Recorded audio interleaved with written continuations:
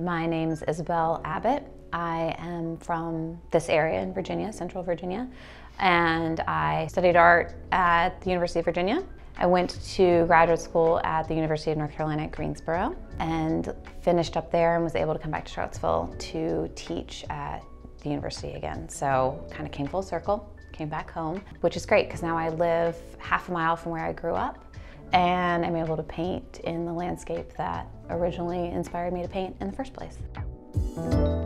I usually just draw on site and sort of glean ideas, take just visual notes, and I'll do some photographs for reference as well. And then I work in the studio primarily. I start with a lot of very thin layers and then slowly add in more specific marks and detail. I'm really excited about this new body of work. I really wanted to kind of push things and try something new, and I realized, I've gotten very comfortable with a strong horizon line, a far-off view, sort of the space of rolling across the landscape up to that. So I thought, let's take the horizon line away for a little bit.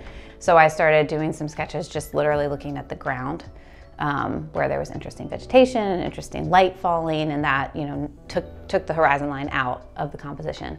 So this body of work is a mix of some of the more classic landscape views that are a little grander, a little vaster, balanced with some that are the more intimate, close-up, and by nature more abstract, because you do lose that recognizable relationship of sky and ground.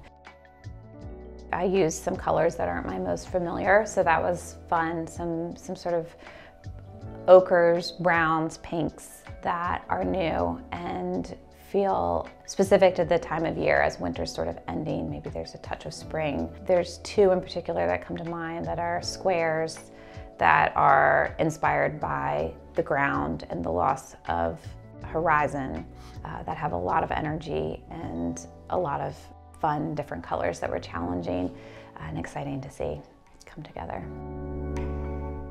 If I can capture the joy that I feel when I'm out looking at something beautiful, a very particular day and moment in the landscape, and create something out of that then somebody else can take and love and enjoy. That's my goal.